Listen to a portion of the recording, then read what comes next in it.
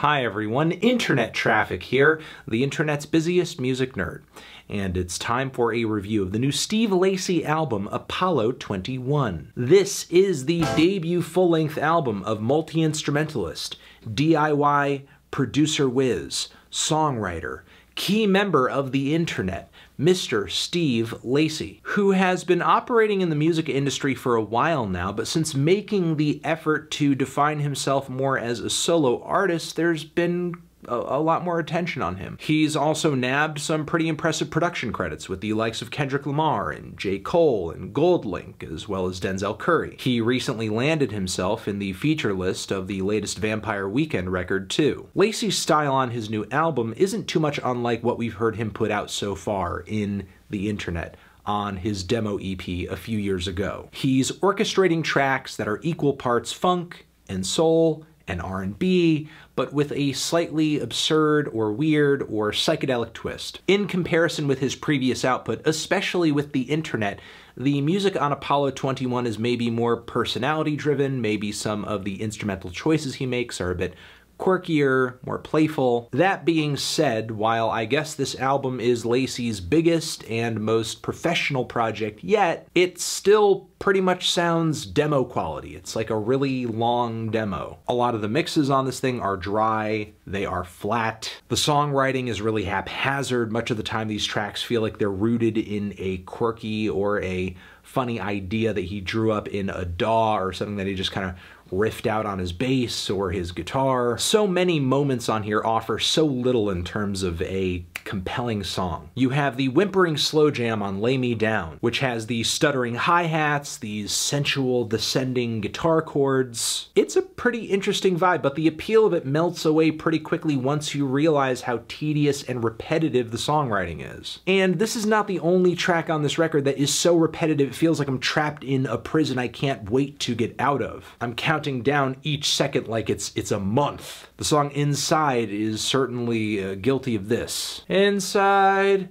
inside, tell me, is it inside? The track guide does feature a very fun bass and drum loop, but when the song does transition out of this section, all Steve offers us is this really stringy guitar passage, some weak falsetto vocals.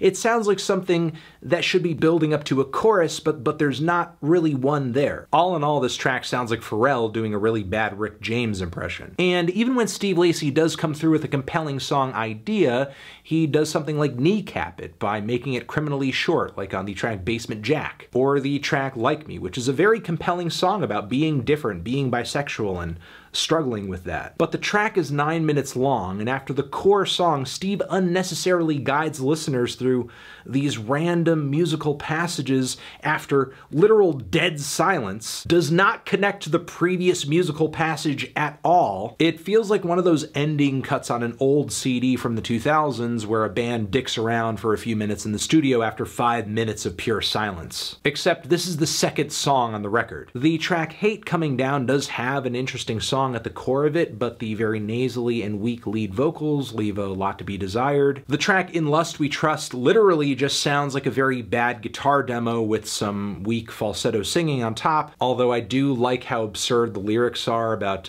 wanting love, but then also wanting to sleep in this person's car. Yeah, just to sleep in the car. One of the best written songs on this record is no question Love Too Fast, but even the instrumental execution here is really sloppy. It basically sounds like a reference track that you would hand to another artist so they could bring it to the studio and do something interesting with it. And of course, as I'm complaining about the sound quality of this album, I am open to alternative styles of mixing. I am open to lo-fi music. But this doesn't even feel lo-fi. The sounds of the instrumentation here just come off very plain and raw and untouched, like Steve just played the instrumentation, assembled the beats, and then just didn't really want to do anything with it beyond that, outside of maybe adding a touch of reverb occasionally. I mean, I'm not trying to knock Steve Lacy's talents because I have been impressed with his work before on his demo, on his production credits. But for whatever reason, the quality standards that were applied to that stuff don't seem to have carried over onto Apollo. This thing just feels like a demo masquerading as an album, and asking fans to listen to 43 minutes of barely finished ideas is a big ask. I mean, if you're such a super fan of Steve Lacy that none of that even matters, and you can easily see past the blemishes and the half-baked songs on this project, you will most likely enjoy it. But if you're looking for a record that is more fleshed out and substantive and well-produced, you are probably going to want to go somewhere else. I'm feeling a light to decent 3 on this one. Transition, have you given this album a listen? Did you love it? Did you hate it? What would you rate it? You're the best, you're the best. What should I review next? Hit the like if you like, please subscribe, and please don't cry. Hit the bell as well. Over here next to my head is another video that you can check out. Hit that up, or the link to subscribe to the channel. Anthony Fantano, Steve Lacy, forever.